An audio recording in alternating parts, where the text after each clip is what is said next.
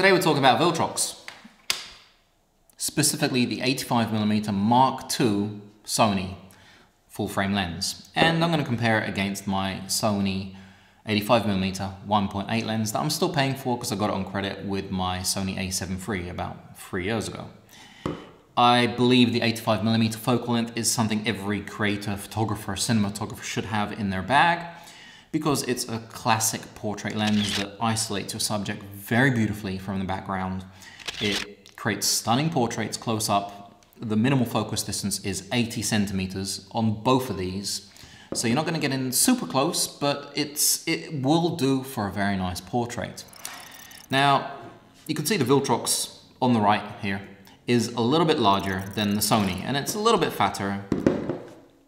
It's just that little bit meatier, and they both feel very nicely built. You know, it feels like you've bought something worth its price.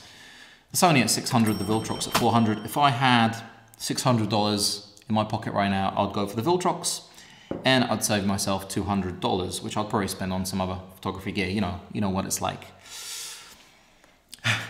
It's a painful world out there. 484 grams, 371 grams, so there's a little bit more weight on the Viltrox, but it's not something that gets in my way. The Sony apparently has weather sealing, though there is no weather sealing gasket. Neither is there one on the Viltrox, but the Viltrox does have something interesting. It has a USB-C port, USB micro port. The Canon RF version that has the AF/MF switch, which is missing on the Sony, to my dismay, has a USB-C port. The Sony Mark II 85mm has a USB micro port, which means that you can connect it to your computer for future updates. So if they're gonna speed up autofocus or improve the eye autofocus, you're just gonna connect it to the computer and upgrade. The Sony, you buy it, that's what you get, you can't upgrade it. So fantastic implementation by Viltrox in this lens. The focus is, it's a lot smoother on the Viltrox. It has a lot more resistance, and the focus throw is a lot longer. It's basically 360 degrees.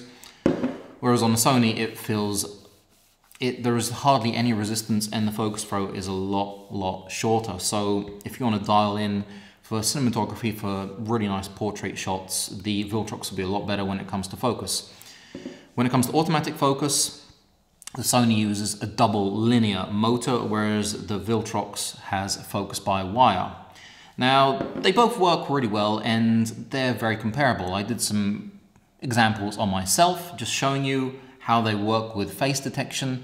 So, let's check those out right now.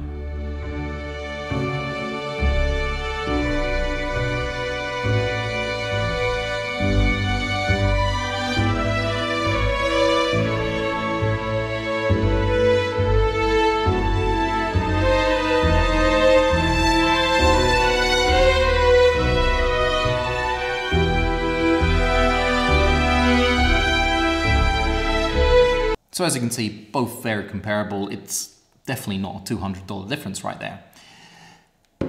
Inside, we have an iris, 1.8 to f16, 1.8 to f22. So you've got a stop darker. It closes down a stop more on the Sony. Is that a deal breaker for me? Not at all. I don't really ever shoot that closed down. And I don't think I would, because generally a lens all the way down isn't performing at its best. We're talking about a 72mm filter thread on here and a 67mm thread on here. And the iris inside these lenses, 9 blades. So you've got beautifully round balls. In fact, I did a film on the Sony about 2 years ago, you can check out here. And if you want to look at the balls that Viltrox has and Sony has on my Christmas tree, we're going to check those out right now.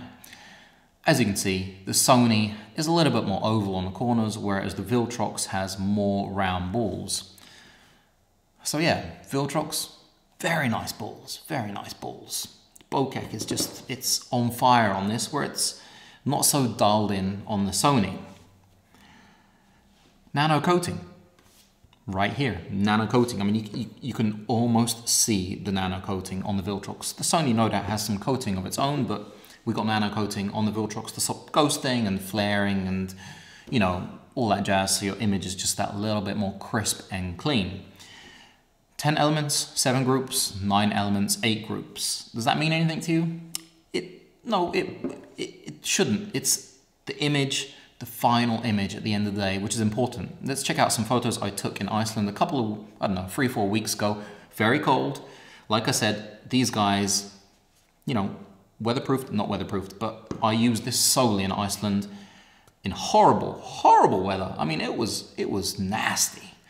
But check out the image that came out of it.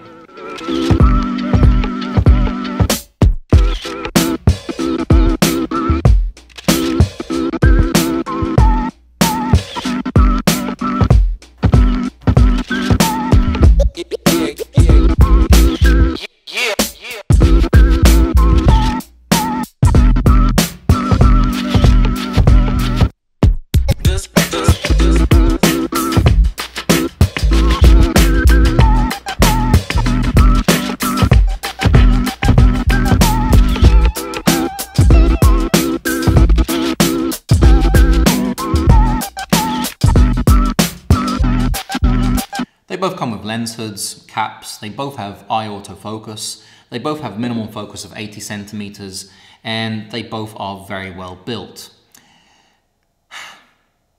One last thing I gotta tell you, which a lot of people fuss and moan about, is that they don't have image stabilization. I'm not sure if I have any lenses. I might have one lens with image stabilization. It's not a problem. Don't worry about it. Most cameras have image stabilization inside right now, and it's not a big deal. You can do without it. Really, you can do without it. It's not something I miss, so don't worry about image stabilization. The only thing is that AF/MF button for me personally, and I see they've already started implementing it into different lenses, so that's a fantastic thing. If you have any questions, if you have any comments, if you want to give me a like, which would really help, you know, me, my channel, then that would be much appreciated. And, you know, if you haven't subscribed, make sure you do, because a ton more things coming. 2022 is going to be full of stuff. I'm looking down because I'm checking out my cheat sheet, and I did forget focus breathing. 85mm lenses are quite long, so they do have a lot to focus on. But if you check out the examples of these on my Spaceman over there, you'll see that they're pretty comparable. It's not like the 24mm and the Sony 24mm, where this basically has no focus breathing and the Sony is all over the place.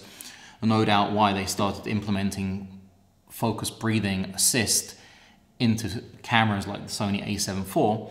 But yeah, just check this out.